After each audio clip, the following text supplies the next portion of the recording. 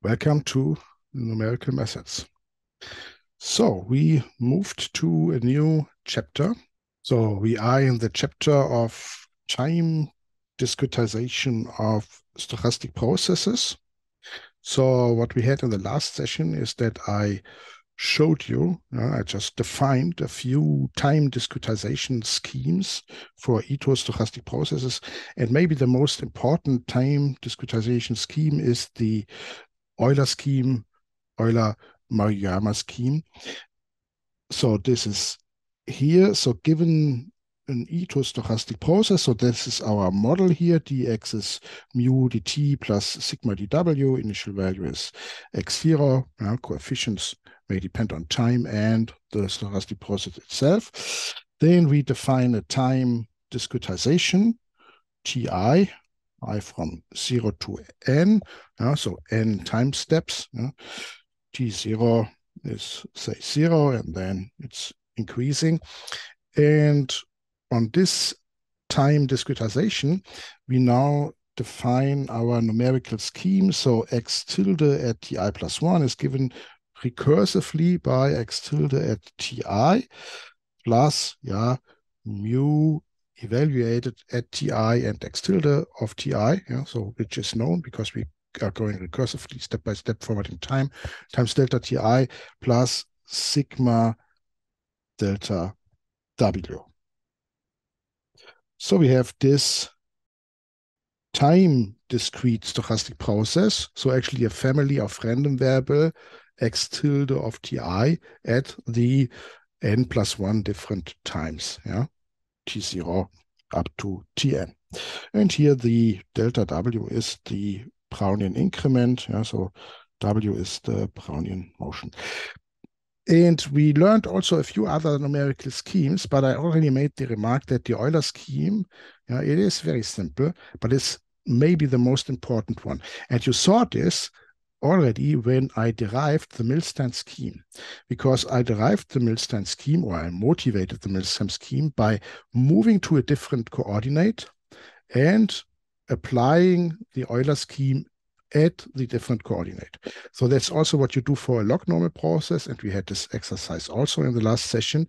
So a process where you have that sigma depends here on x, so say sigma is some sigma star times x, so where you have some kind of dependencies there, so where you make an approximation error by using just a fixed x tilde, then it's a very nice trick to move to the logarithm of x, which will effectively remove the x in this coefficient. And then you discretize the logarithm of x, and then you move back to the original coordinate by applying the exponential to the discretizations. So you try to find a coordinate frame where you have almost constant coefficients to reduce the discretization error of the Euler scheme. And this is really the technique that is very powerful, and that's the reason why the Euler scheme is maybe enough for our applications. What I would like to do today is to prove the convergence of the Euler scheme, and we will also check the convergence rate. So the convergence rate of the Euler scheme. We will have a look at strong convergence and weak convergence, and I will prove strong convergence in today's session, and let's do weak convergence then maybe in the next session. So what are we doing? Speaking of convergence, I need actually a sequence of time discretizations. So I have here my time discretization.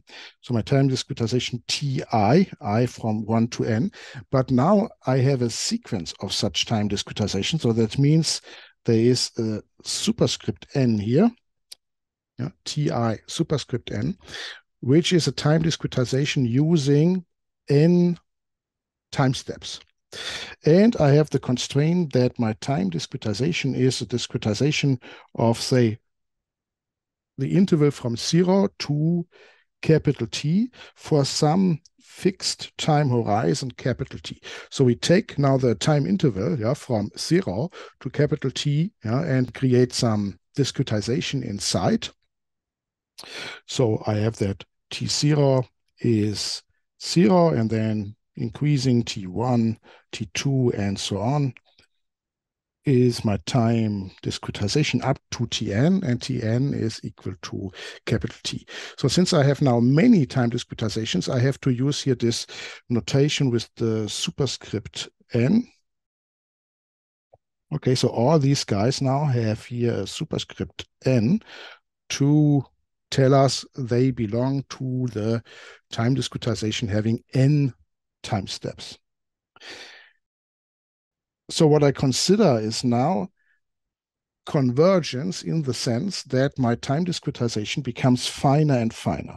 So I define now Hn to be the largest time step for a given time discretization Ti superscript n. So if this is, for example, an equidistant discretization, yes, or an equipartitioning, so you have that the time step size is just T divided by n, so your Hn would be just T divided by n. So clearly you have then that the Hn in that case goes to 0. Otherwise, we just have an assumption Hn should go to 0 as n goes to infinity. So this is the first step when I now talk about convergence. So when I now talk about convergence, I have to say, okay, in which sense are we converting here? Yeah. So in which sense do we have convergence? So convergence in the sense that the time discretization becomes finer and finer. So in the sense that Hn goes to 0. Well, and then comes the second part. Yeah. So what is actually the object that is converging here? So we will prove now convergence, and actually I will also prove the convergence rate. Yeah. So we have like in Monte Carlo method and some kind of error estimate for our Euler scheme. But then this here is my Euler scheme. Yeah, x at Ti plus 1, yeah, and actually now Ti plus 1 superscript n is x at Ti superscript n plus mu delta Ti superscript n plus sigma delta W Ti superscript n, all now written using my specific time discretization. So this here is my Euler scheme, and hence the solution that I'm creating here. So my family of random variables depends, of course, on the time discretization I have used. So I also need here the superscript n also in the specification of the x. Yeah, so you see there's always here this superscript that tells me, okay, this guy was now created by the Euler scheme using this time discretization. And now I would like to prove that this converges to the true solution of the stochastic differential equation. So dx is mu dt plus sigma dw. But below I have a time continuous stochastic process. Above I just have a family of random variables. So in which sense does now this family of random variables converge to a stochastic process? So I have to work a little bit to define this. And this is here. So the above discretization scheme defines x tilde superscript n only at discrete time points, my points Ti plus 1. Yeah. And to further discuss the convergence, actually, I would like to define a stochastic process out of those x tildes. So I would like to define the time continuous process of the Euler scheme. So I would like to define my process also at the times, little t, that are in between two time discretization points. So the question is, what is actually x tilde?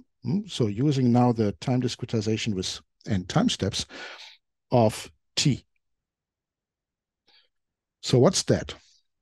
So you could think now, yeah, okay, maybe you just connect these random variables using a linear interpolation.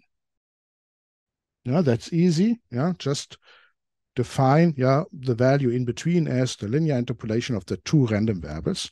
And then you have a time-continuous stochastic process defined out of your time-discrete stochastic process. But this is actually not what we do. So what we do is we define the process of the Euler scheme. So the time-continuous function now, little t maps to x tilde superscript n of t by a specific piecewise linear interpolation. And this linear interpolation looks as follows.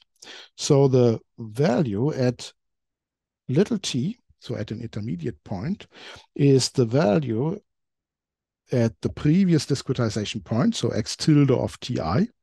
And now comes the part that really looks a little bit like you would just connect the random variables. So you just take a linear function here, yeah, t minus ti, with the corresponding drift term, mu. So look, if you plug in there the ti plus 1 at the final point, you would have exactly mu times ti plus 1 minus ti. So mu times delta ti. So that's exactly going linear to the endpoint.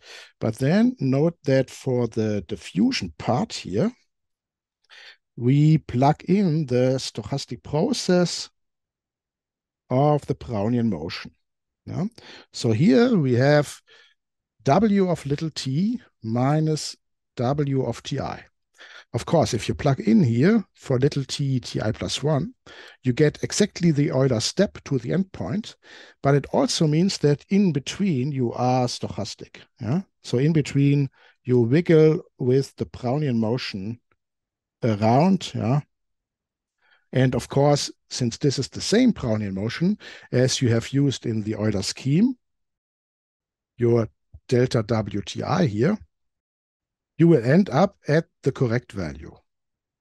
So this stochastic process I have below here, this is now the time-continuous stochastic process that I call the process of the Euler scheme.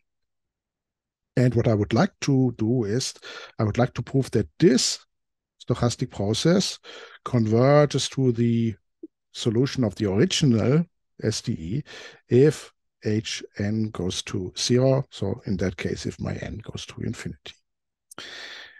Yeah, again, maybe the remark that there were alternatives way of constructing this stochastic process, the time-continuous stochastic process, and I'm not doing this.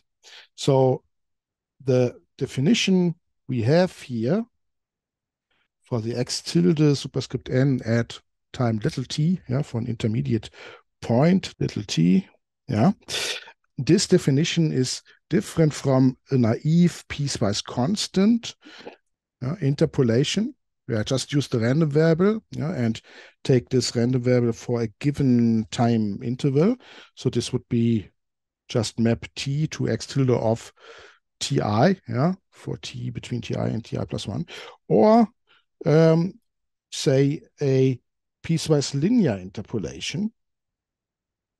So this is a piecewise linear interpolation where you map here t to, say, alpha times x of ti plus 1 minus alpha times x of ti plus 1. So x tilde, of course. So this would also be a possibility. You could take a piecewise constant one, a piecewise linear one, and this is not what we are doing. So we have here an Itô stochastic process that looks like this.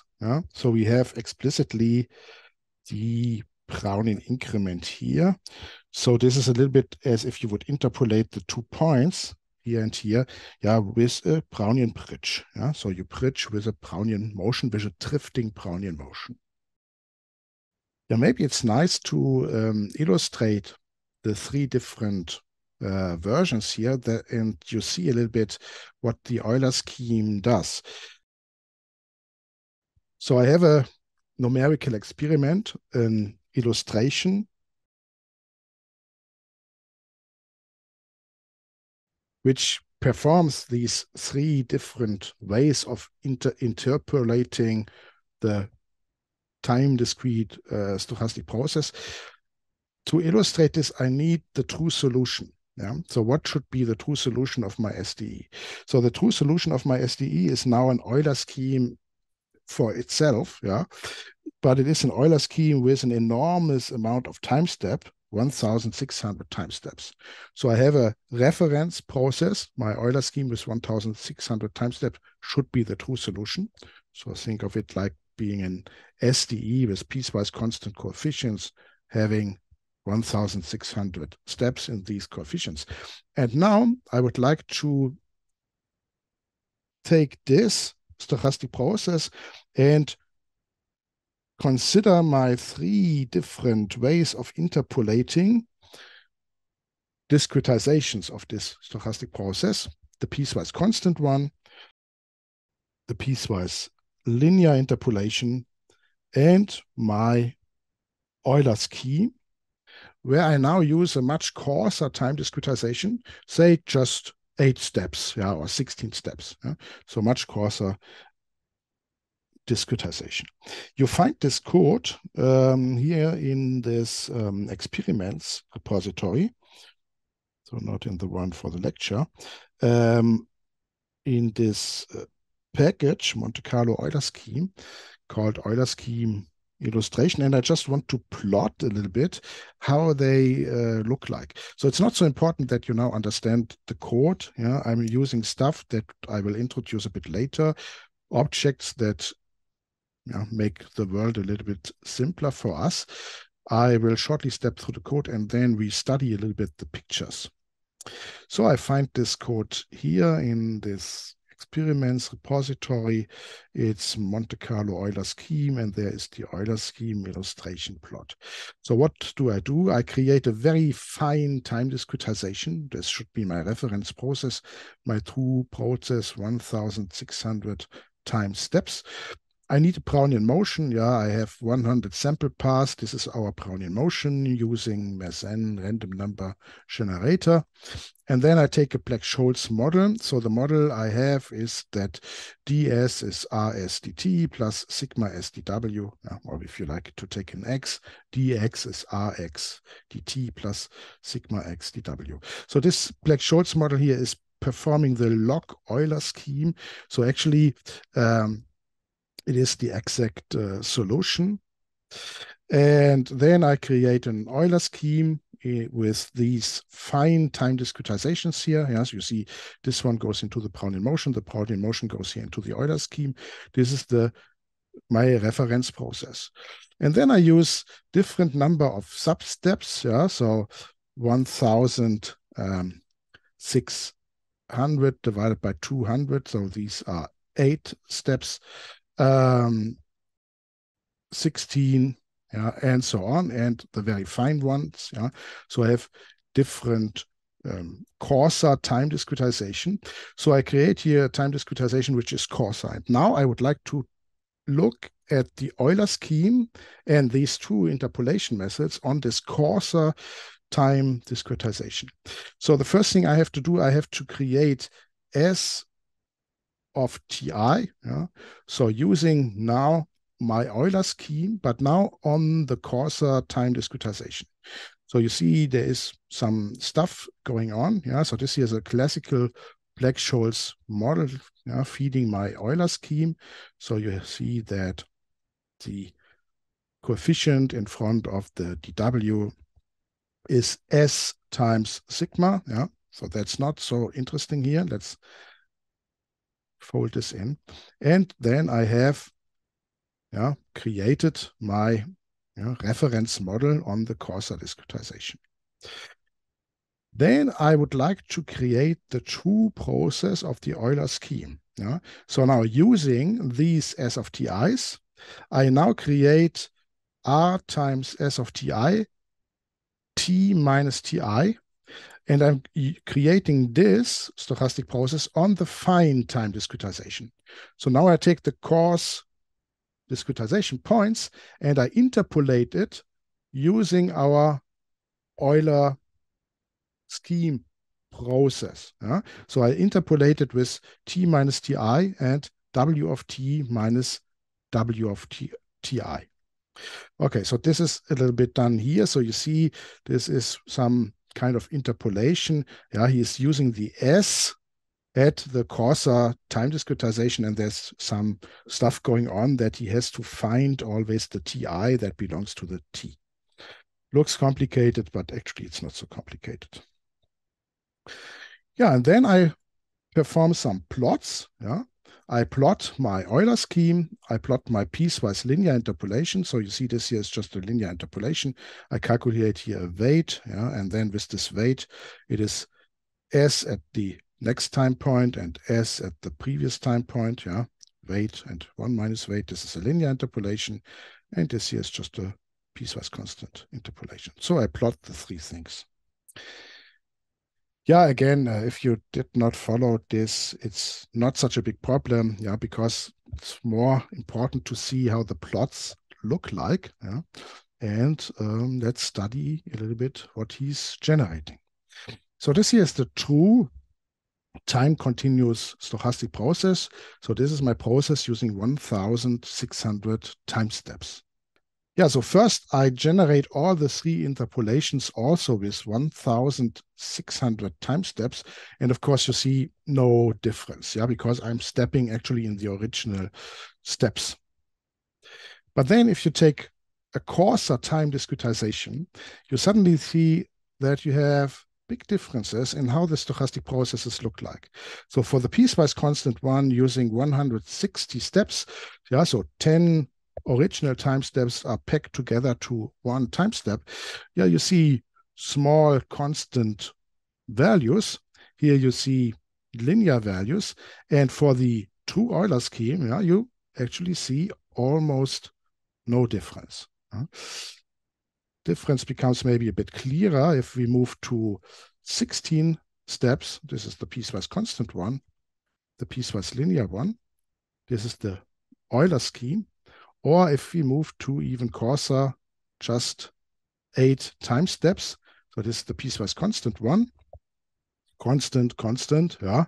It's a stochastic process, but piecewise constant, piecewise linear one. And here on top, you have the Euler scheme. So the Euler scheme, what is he doing? Yeah, you see that he has, if you compare it, for example, to the piecewise linear one. Yeah, so we are here at 10 at this value, and then at 12 we move here up to this value. He's actually doing the same, 10 here at this value, 12 up to this value, but the way he is moving is with the Brownian motion with a constant drift and a constant diffusion parameter. So if we study this now, you see that if you take, for example, here this red path, there is now a difference visible. Yeah. So you see that here the variance that you observe here is a bit larger. Okay, so why is the variance there a bit larger compared to, say, this region here? Yeah, my stochastic process is dx is rx dt plus sigma x dw. So if this here is now my sigma of t and x, you know, so this is my, say, let's use sigma star times x. So you see that the volatility parameter is becoming larger as x is becoming larger. And in my Euler scheme,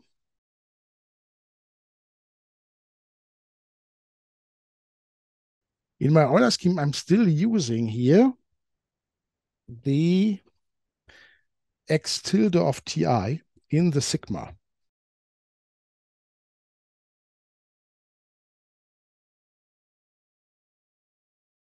From the previous time point, but since the path is coming from a lower level, yeah, moving up, yeah, so this value is still small, yeah, so and I'm wiggling up with a smaller coefficient sigma.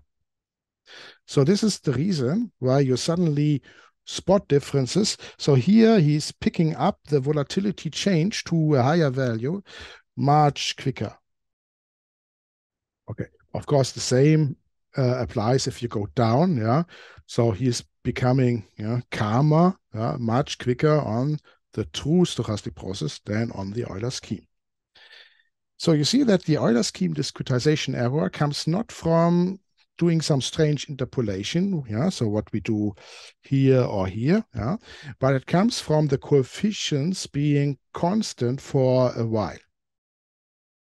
Okay, so the process that we have created, x tilde superscript n, is an Itô stochastic process. And the nice thing is, if you look now at this stochastic process in the differential notation, what is the d x tilde superscript n? Yeah, you apply the differential and you get from the t minus ti that you have here below, you get a dt. So you just get a mu dt, and you get from the w of t minus w of ti, if you apply the differential, you get a dw. So you see that if you restrict yourself to this time interval here, and you apply the differential, then this is the stochastic process dx tilde superscript n is mu evaluated at ti dt plus sigma evaluated at ti dw. So it's just a stochastic process with piecewise constant coefficients. Piecewise constant on our discretization intervals. Yeah? It is an Itô stochastic process where we just freeze the coefficients mu and sigma to the starting point. This is now a very nice notation when I would like to define now what does it mean convergence. So I'm comparing this stochastic process now to the stochastic process where the coefficients are just the mu of t and x of t and the sigma of t and x of t.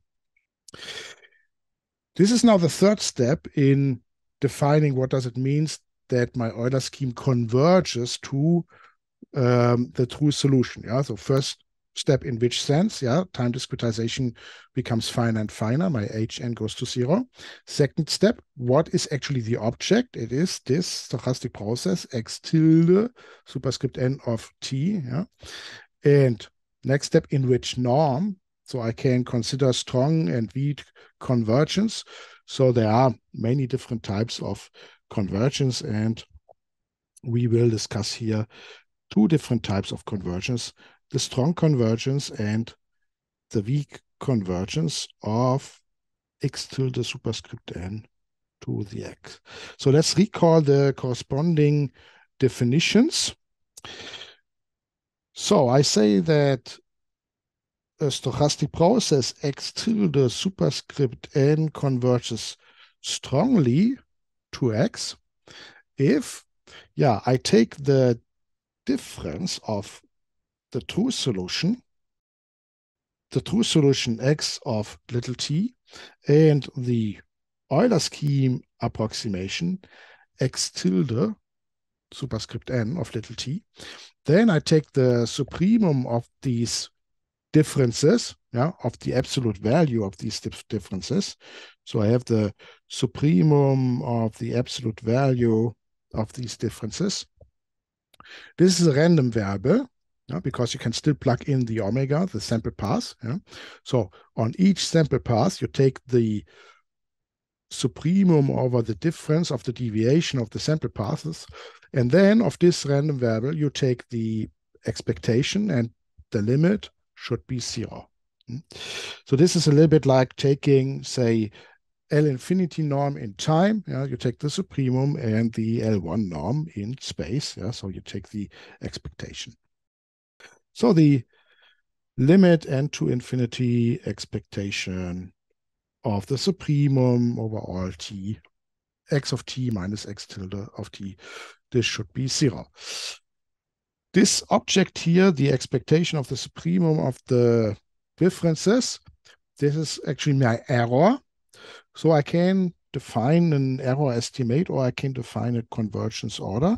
So I say that x tilde superscript n converges strongly with order gamma. So I define here order gamma if there exists a constant c such that the term is less or equal.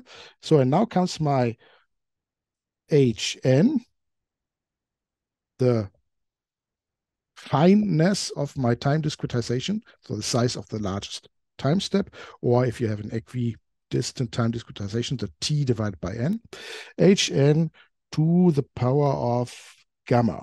So this is the convergence order. So if your error, so the expectation of the supremum x minus x tilde evaluated at t, is less or equal some constant hn to the power of gamma. So we will later prove that we have actually strong convergence of order 1/2. So it's a little bit like a square root. So if it is t divided by n, it's a little bit like a square 1 divided by a square root of the number of time steps. So like for the Monte Carlo guy. There is also the weak convergence. And the funny thing is that the weak convergence sounds weak, but it's more important to us. So what is the weak convergence? So we say that x tilde converges weakly to x if for any fixed little t and any Lipschitz continuous function f. So this is a little bit like a test function, the two. So I have that the expectation of f of x, so my true solution, evaluated at this fixed little t. So this expectation minus the expectation of f of x tilde superscript n evaluated at little t. So the difference of these two expectations, this converges to 0. So you could also say that the expectation of f evaluated on the Euler scheme approximation for a fixed time converges to the expectation of f evaluated at the true solution. So you only consider the stochastic process at a fixed time and then only consider expectation of a function of the realization that you observe at this fixed time. So much weaker for any t and any such test function f, I would like to have the convergence. Of course, you also can define a convergence order. So you say that x tilde converges to x with weak order gamma. If again for any fixed little t and any test function, any Lipschitz continuous function f, you find such a constant c larger than 0 that you can bound now this error by the constant times hn to the power of gamma. Okay, and we will later prove that we can show weak convergence order 1. So it goes like 1 divided by the number of time steps. I made this remark. Weak convergence is a little bit more relevant to us. So in our application, financial mathematics or derivative valuation, weak convergence is the relevant concept. Okay, and why is this? Consider our application. So what is the application? We have a model. So the model describes the market observed values by for example, Itô Stochastic process. Then these axes contain some market observed quantities on which we can define a financial derivative product. So we have some payoff for example, if the stock has a certain value, I pay you maximum of S of t minus k and 0. So you have some payoff function or some value function that tells you the value of a financial derivative at a future point in time, say a fixed point in time, capital T. And then you are interested in calculating the expectation of this because you have the universal valuation theorem that tells you if you do risk neutral valuation, so if you perform replication of the derivative, you can express the value or the cost to perform replication. You can express this as an expectation. So this is our application that I would like to calculate the expectation of a function of a stochastic process evaluated at a fixed time. So you see that in my application, I have these two ingredients, the fixed time and the test function f inside. So, and the question is now, if I use my Euler scheme, does the expectation of the function f applied to the Euler scheme approximation evaluated at this fixed time converge to the true solution? So this is exactly the situation that we are in if we consider derivative valuation, and you see that this is then weak convergence. Yeah, a small remark on the notation. Yeah, the notation has become a bit messy due to this superscript n. So I always have the superscript n in the Euler scheme approximation, also in the time step size, and all these time discretization points have the superscript n. But if I want to prove now convergence, it's actually sufficient just to prove the convergence rate. So it's just sufficient to prove here this estimate for a given Euler discretization with time discretization that has maximum time step size h. So I say that I have a given time discretization Ti with a given maximum time step size h, and for this given Euler scheme generated from this time discretization, I would like to prove this estimate with a constant that does not depend, of course, on the time discretization that I have chosen. A constant that may depend on the coefficients mu and sigma, but it does not depend on other stuff. So if I just want to derive an estimate in terms of the Hn, I can ease a bit the notation, and I can consider just a fixed time discretization level n, and I can just drop now the superscript n at the x tilde. So x tilde is my Euler scheme, the subscript n for the h, so h is my time step size, and the superscript n for the time discretization points. So Ti is just my time discretization. So I consider now my Euler scheme x tilde of little t is, for little t being between Ti and Ti plus 1, x tilde of Ti plus mu evaluated at Ti, and x tilde of Ti, t minus Ti plus sigma evaluated at Ti, and x tilde of Ti times w of t minus w of Ti. And this, if I apply the differential, can be written. So now I make the notation even a bit nicer. This can be written as dx tilde is mu tilde dt plus sigma tilde dw, where mu tilde and sigma tilde are now just our piecewise constant coefficients. So mu tilde of t is, find for the given t the corresponding time discretization point Ti and Ti plus 1, such that little t is in the interval from ti to ti plus 1. And then the mu tilde of little t is just the mu of ti and x tilde of ti.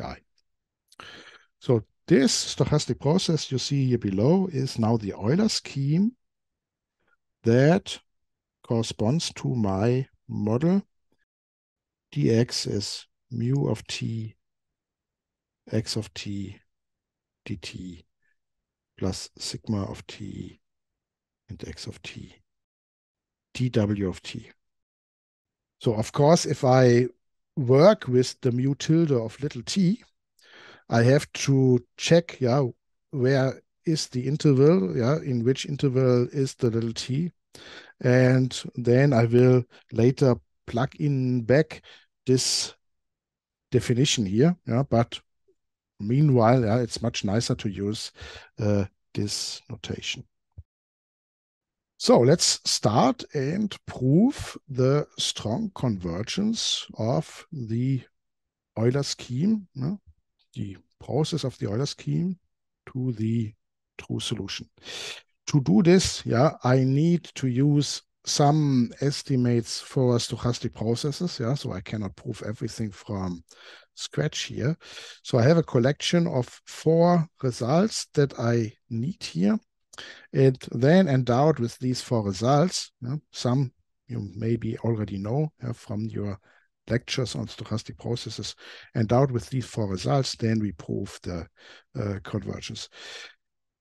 Actually, sometimes I don't do proofs, because we need some time to do the numerical experiments, to do the coding and so on.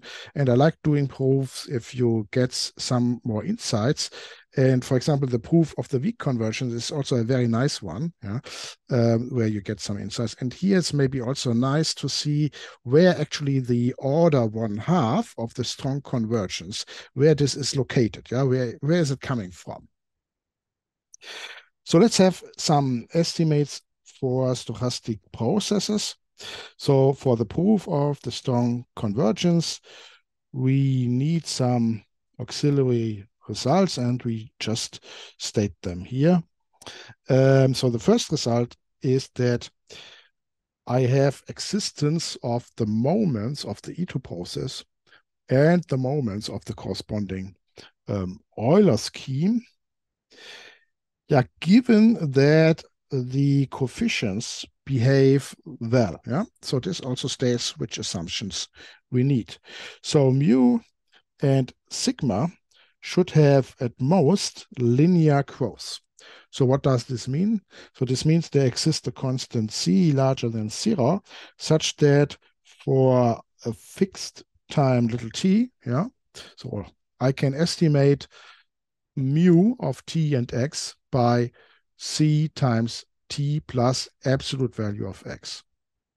So this should hold for all t on my, compact interval here from 0 to capital T, for all times up to my time horizon. I would like to have at most linear growth for the mu and the sigma. Why is this important? This is important because you will later plug in here in the stochastic process the random variable, so the stochastic process x evaluated at little t, and okay, then I would like to have some bound.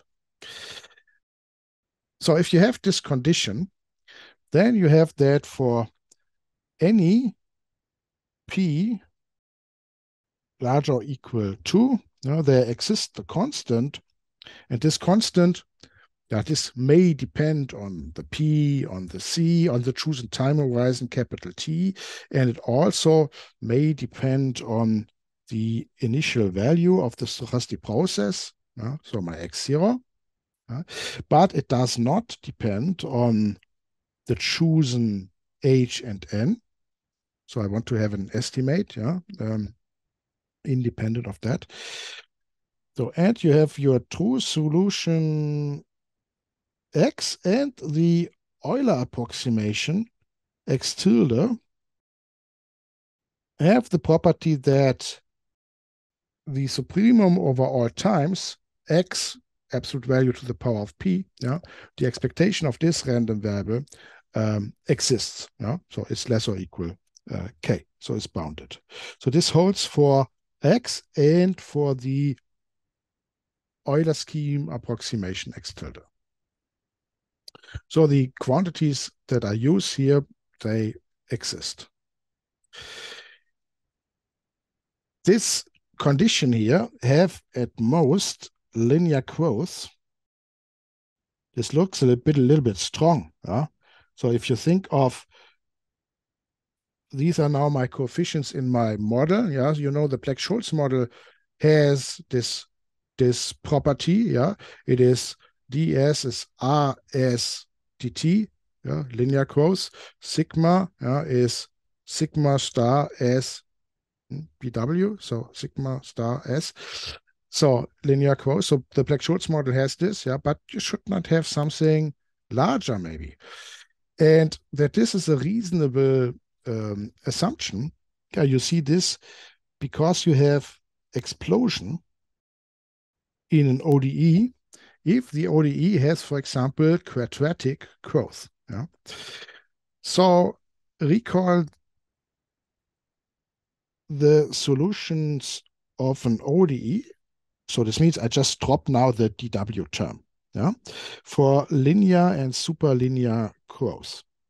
So if you consider this would correspond to my Black-Scholes model. dx is rx dt.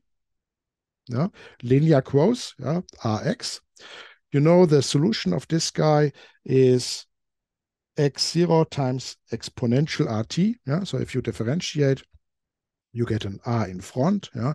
You see that dx is r times x dt. If you now look at dx is rx squared dt. Yeah, what's then the solution? A solution for this guy is 1 divided by x of 0 minus r of t. So you see this easily if you differentiate here.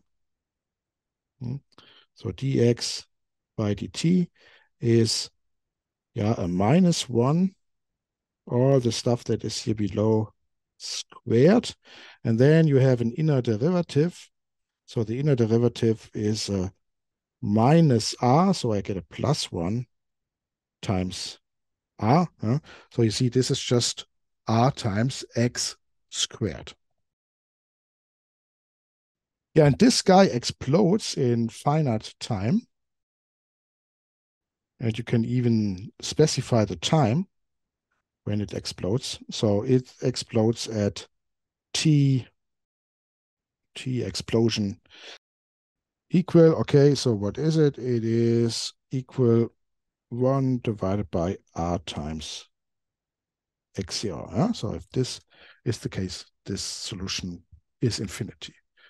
A very nice little observation. Yeah. So for linear growth in the coefficient, you have an exponential growth in the solution. But for quadratic growth in the coefficient, you have explosion in finite time. So this assumption that my coefficients should have at most linear growth, it's maybe not such a strong or such a stupid assumption. So I need this result. So the next thing is that I need some continuity of my coefficients. Yeah. So assume that mu and sigma, they fulfill some global Lipschitz condition. So that means there exists a constant c larger than 0, that if I look at mu at t and x and mu at s and y, so at 2 different times and 2 different state values, then I can bound this by constant times the difference in time plus the difference in state. C times t minus s plus x minus y. And the same should hold for the sigma coefficient. Yeah. So sigma evaluated at different time, different state can be bounded by the distance, t minus s plus x minus y. If I have this, then there exists a constant k such that the expectation of x of t minus x of s squared, this is bounded by, okay, there is some kind of constant, there's a k here, and there's also a 1 plus expectation of the initial value squared, so the variance of the initial value, but then there is a t minus s. So I can bound this by the difference in time. So if time moves on, the values of my stochastic process, they deviate. And what do I have for the deviation? This is a squared there. So this is actually how the variance of the random variable x of t minus x of s evolves, what you have on the left side. So for little t equal to s, this guy is 0, and then the variance evolves. And you see that the variance evolves linear in time. This also looks quite reasonable. We know that this holds, for example, for the Brownian motion. We have Itô stochastic processes that build upon the Brownian motion, and we do not get additional growth due to our coefficients because the coefficients have this global Lipschitz condition. By the way, this is the point where the square comes in. Okay, you have a square here and a 1 here. So if you just look at the difference of the stochastic process, x of t minus x of s, you would expect on the other side a 1/2. So it goes 1/2 in a change in the time step. And this is one place where the strong convergence order 1/2 comes into our proof. So the second last ingredients I need is Doobe's martingale inequality. So let x denote a martingale Itô process. So this means, if it is a martingale Itô process, it means dx is just the sigma of t x of t dw. Okay, so there's no drift. And then if I would like to estimate, say, the maximum over all times, x of t, absolute value to the power of p, the expectation of this, for example, if the p is 2, this looks like the variance of this random variable, then you can estimate this with the expectation of x evaluated at time capital T, so at the last time, so maximum goes from 0 to capital T here, so at the last time, to the power of p, with a coefficient in front, p divided by p minus p to the power of p. Also, this looks maybe not so surprising if you have that your stochastic process start stay here in 0 and has some sample path. Well, what you do is you take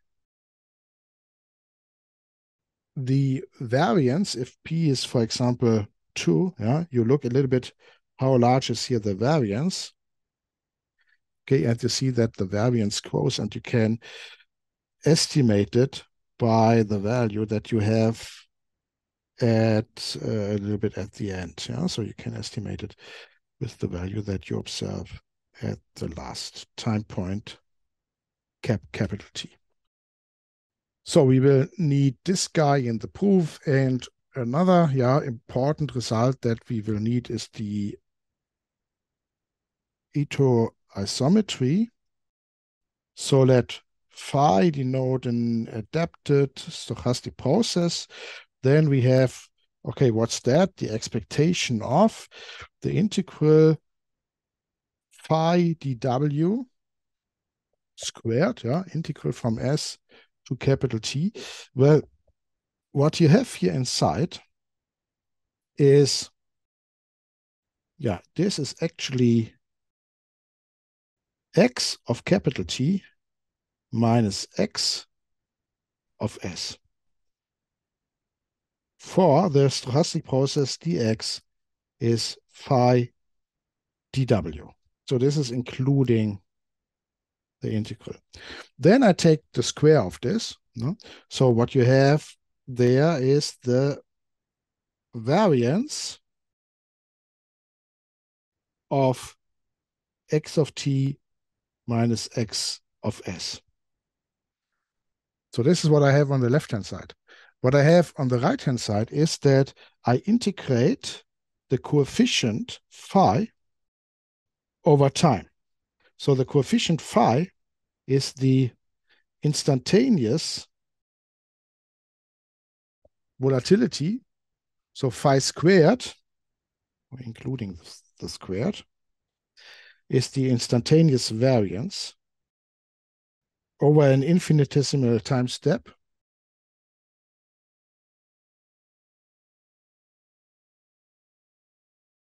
So the whole expression is the accumulated instantaneous variance.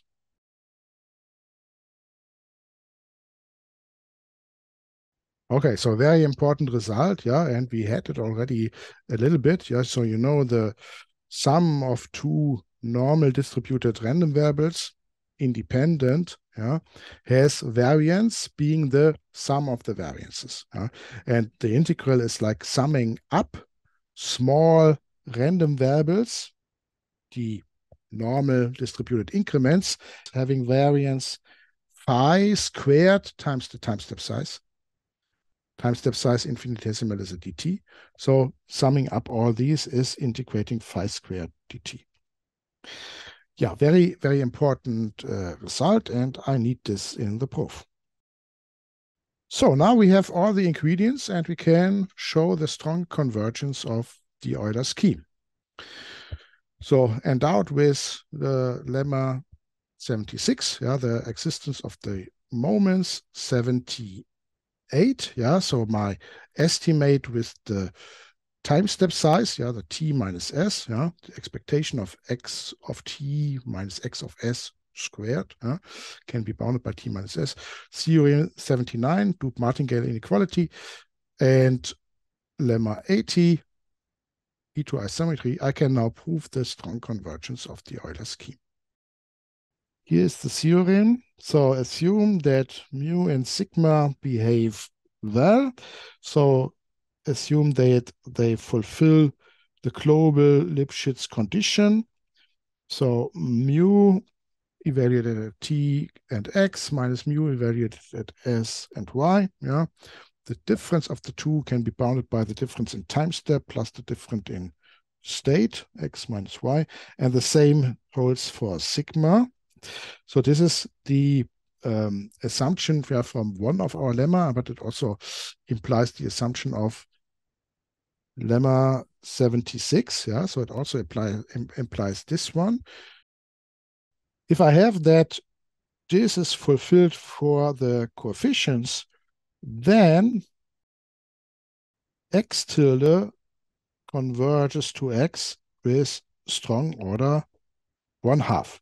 So I have strong convergence. So the expectation of the supremum x of t minus x tilde of t is less or equal a constant that maybe depend on the time horizon, c of t times h n to the power of 1/2. So I use the notation, yeah, that we simplified notation that we previously defined. So I just prove now this estimate here and drop the superscript n and the subscript little n.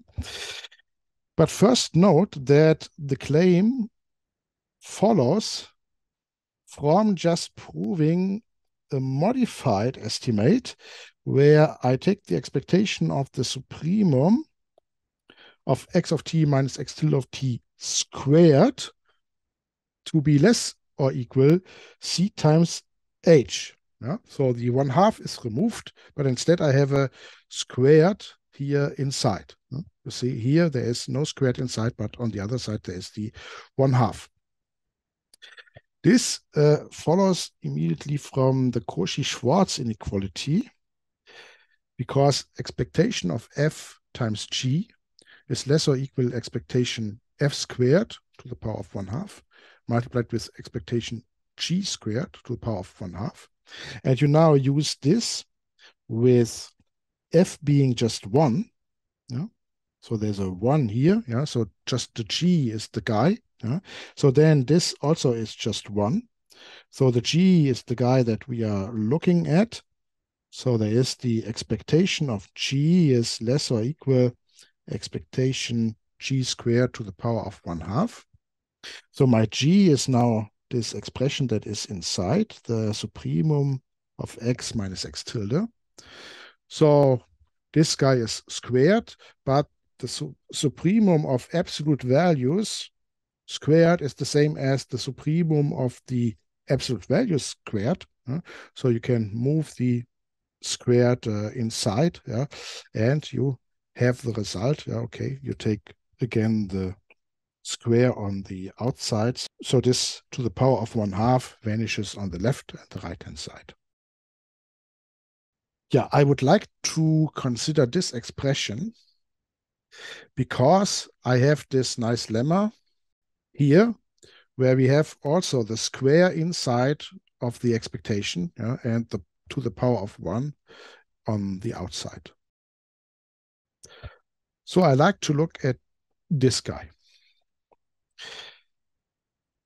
But before, let me make a small sketch of the proof, yeah, even in the original form, yeah, so without looking at the squared. Yeah. If you take the two stochastic processes, x and x tilde, and you take the difference, then you can, of course, write this difference. So the difference x of s minus the Euler scheme approximation x tilde of s, you can, of course, write it as the integral from 0 to s dx minus dx tilde, because the initial values of the two processes are here.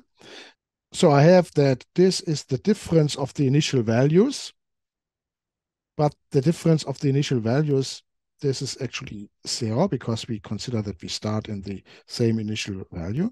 And then it is the difference of the mu from the original stochastic process and the mu tilde integrated from 0 to s dt, and the difference of the sigma of the original process, so sigma of tau and x of tau, and the sigma tilde of tau, our piecewise constant coefficient, dw. So I can write on the left-hand side the thing that is of interest to me in terms of the expression on the right-hand side. So I would like to estimate actually here the absolute value of x of s minus x tilde of s. So what you have is that you can make this less or equal. Okay, you can take the absolute value here around these guys. Okay, there will be a constant in front, yeah, but maybe just drop this for a moment. And then you can also move the absolute value inside, because the integral over the absolute values is larger than the absolute value of the integrals. The stuff in front here with the initial values, this is already 0. So this you can neglect. And you see that what you have now is a difference of the coefficients. And if you now look at the difference of these coefficients, you can now estimate these by our global Lipschitz condition. So assume that you are inside the interval tau is between ti and ti plus 1. then I know that mu tilde is actually the mu at ti and x tilde of ti plus 1. So I can estimate this. So this here is mu, and maybe I write it down. So this is equal to mu evaluated at tau and x of tau minus mu at ti and x tilde of ti. And now you can estimate this using our global Lipschitz condition with a t minus ti plus an x of t minus x tilde of ti. Okay, and maybe you can give yourself another term. So the x of t minus x tilde of ti. So two things have changed, the x to the x tilde and the t to the ti. Yeah, let's make that being two steps. So, and if I take absolute value, there will be a lesser equal here again. So this will be an x of t minus an x of ti. And then the second step is an x of ti minus an x tilde of ti. Okay, so that guy here is there. And what do we have? Yeah, here you see that this here is already a less or equal h.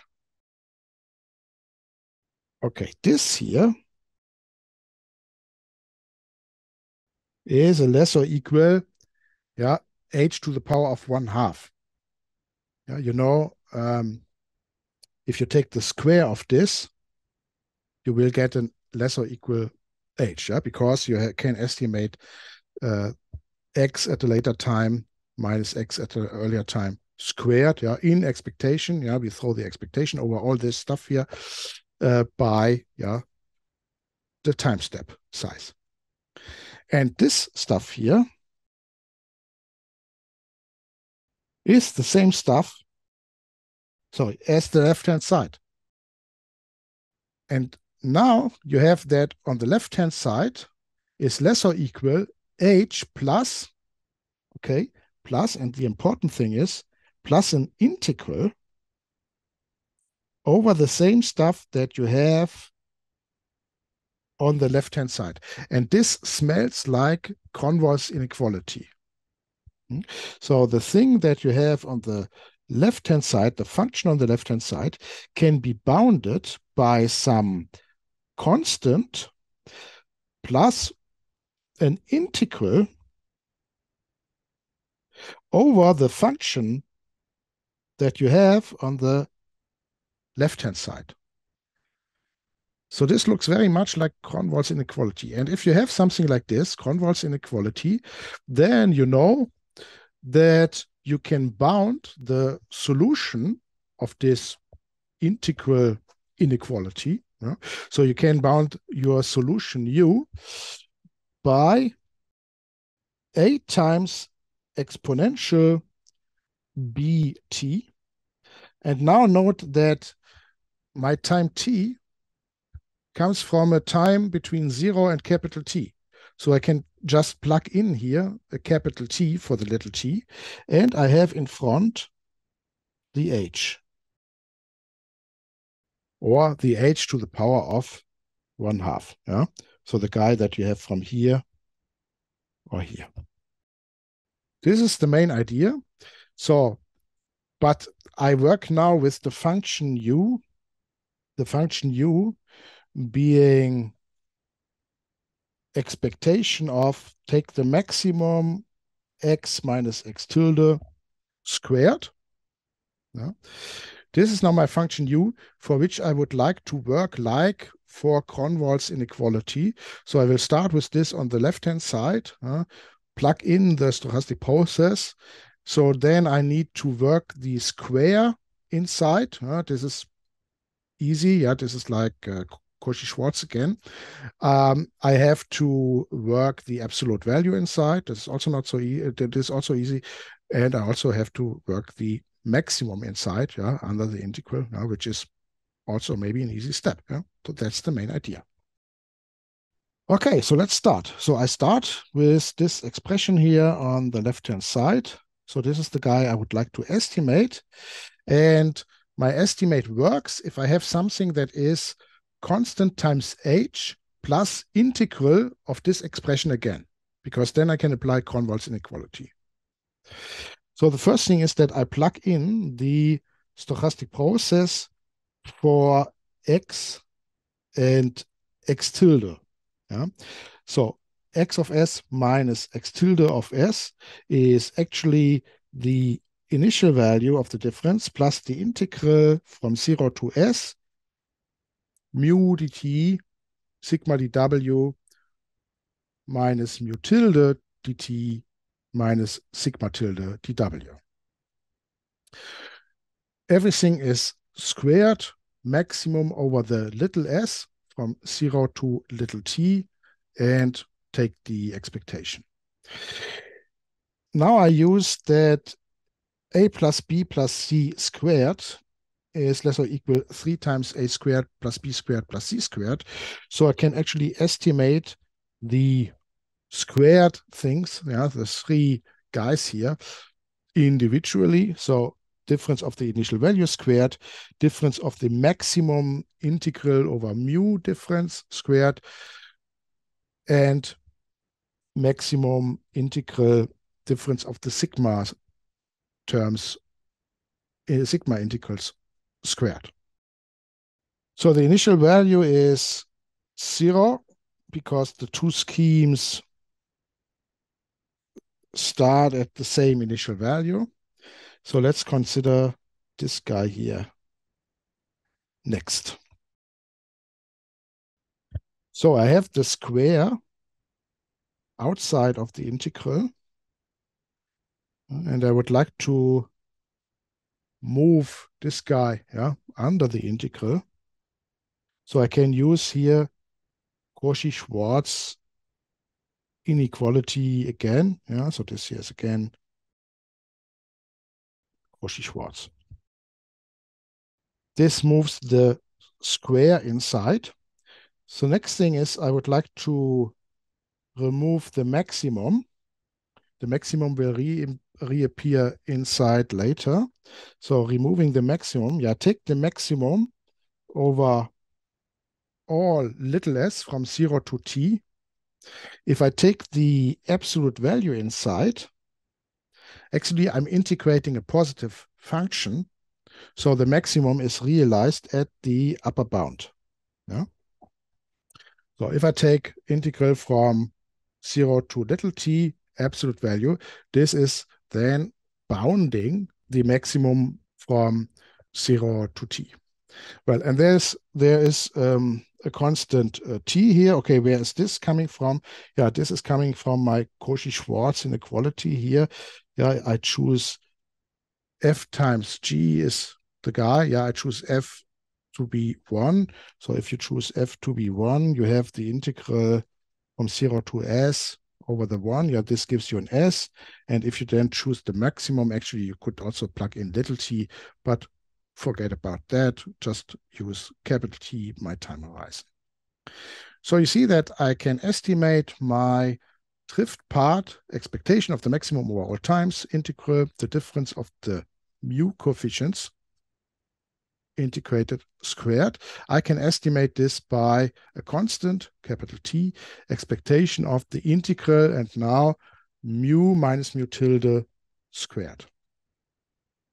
So now I can use the Lipschitz condition, my global Lipschitz condition for the mu. So I can estimate mu evaluated at tau and x of tau minus mu evaluated at ti and x of ti by a constant multiplied with difference in time step, different in these two space variables, yeah, in x.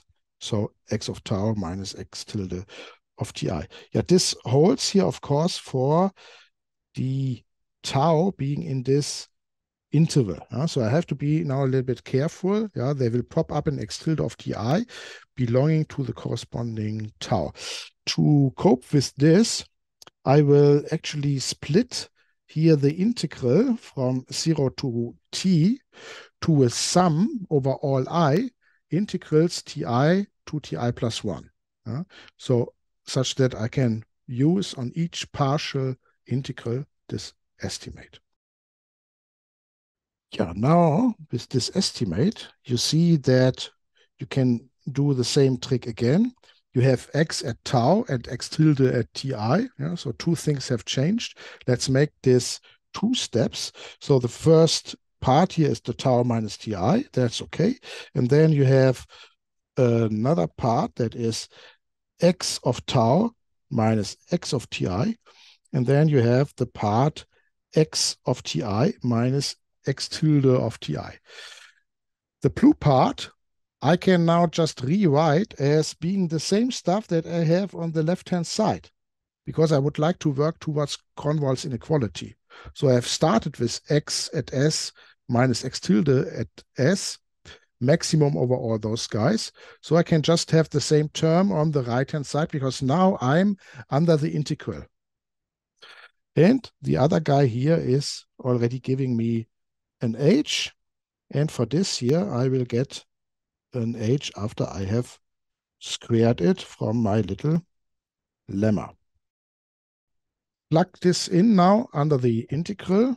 So this is the thing we are looking at, expectation integral mu minus mu tilde squared dt. So note you have still the square here, yeah? So you make now the same trick again. You have a square here, a square here. So this is 3 times this guy squared, this guy squared, this guy squared. So that's the reason why we get a 3 times this guy squared. Yeah. Then we get a square again here and the same here. So now I have this lemma 78.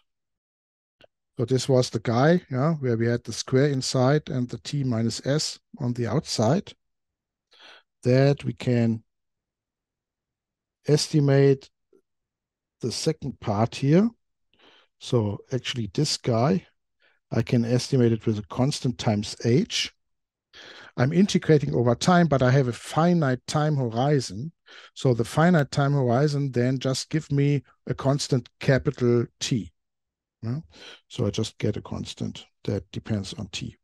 So you are in the situation that you can estimate this with a constant times h plus the integral over the same thing that you started with on the left-hand side. Okay, so this is the situation for the drift, which is very nicely fits to Convergence lemma. So for the stochastic integral term, for this we use the dupe martingale inequality. So the dupe martingale inequality, this allowed us to, if we look at the maximum of the stochastic process s between 0 and t, then I can just estimate it with the last value. And we had the Itô isometry. So this is if I integrate dw squared, then this is like integrating sigma squared dt. So you can first pre-process your stochastic integral with these two guys, and then you see that the right-hand side is exactly of the same form as the stuff we had for mu, and you can do the same trick again and get the same estimate for mu. So in summary, I have that we have u can be estimated as c times constant h plus c times integral over u of s ds. So this is Convergence inequality that can be applied here with u being this expectation of maximum x minus x tilde squared. Yeah, with converse inequality, now we have the corresponding result. dA is our h, okay, and we get our estimate. So this here is our strong convergence. So all this other stuff here is becoming the constant. So also here the b, this is all becoming now the constant. Yeah, that was it for today. That is the proof of the strong convergence. Well, strong convergence is not so important for us. The weak convergence is the important guy. And to prove weak convergence, I will need Itô's lemma and the Feynman-Katz theorem. Also a very nice session to review the two, and the proof is quite nice. Yeah, that was it for today. We will do that the next session.